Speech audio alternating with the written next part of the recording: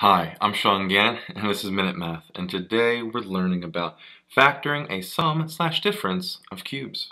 Minute Math, when you need help you use Minute Math. We're given this problem right here, x to the third minus 27, and we need to factor this completely. Well, first thing I'm looking at is, well, x to the third can be x to, well, the third power. Subtracted by 27, I know is 3 cubed. And so I can use now the difference of cubes formula.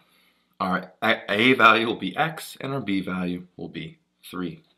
So following our formula, we have an x minus 3 here times x squared plus x times 3 plus 3 squared. And now we just have to simplify. X minus 3 here, x squared, pretty much the same. X times 3 can be a 3 times x, and 3 squared is 9. And so our final answer is just x minus 3 times x squared plus 3x plus 9.